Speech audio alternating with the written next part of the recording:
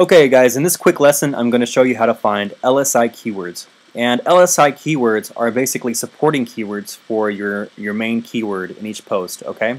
You need one target keyword in each post, and you need at least 4 LSI keywords in each post. You can have as many LSI keywords as you want, but you need at least 4 for each post that you create.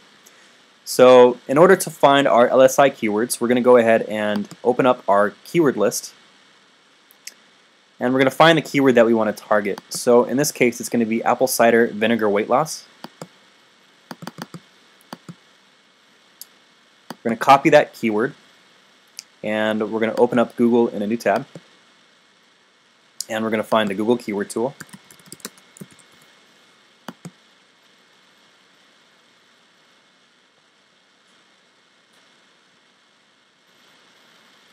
And I'm already signed in, so I'm going to go ahead and put my keyword here. And for the advanced options and filters, our local monthly searches are going to be greater than 500.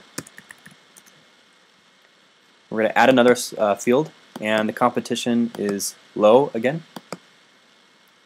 And then in the side, you can just leave the match type as broad. If you'd like to narrow it down just for better results, you can go exact. But for LSI keywords, you can just go ahead and leave it as a broad phrase. So we're going to go ahead and click on search. And we're going to click on the keyword ideas tab.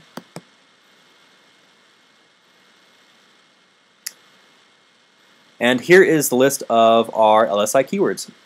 These are all related to apple cider vinegar weight loss. And there's tons of keywords that you can choose from.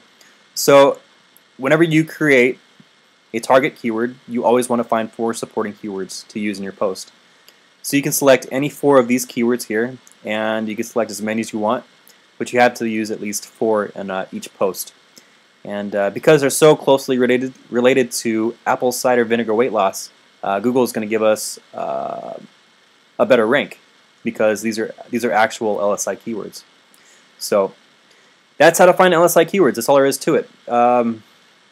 If you guys want to make a list of LSI keywords, you can download and export the keywords as a CSV file, and you can upload them to a spreadsheet like we did for the target keywords. So that's it for keyword research, guys. Tomorrow I'm going to show you how to master the art of on-page SEO, and it's very easy to do. Hopefully this whole entire course so far has been fairly easy. I know that I'm giving you guys a lot of information, but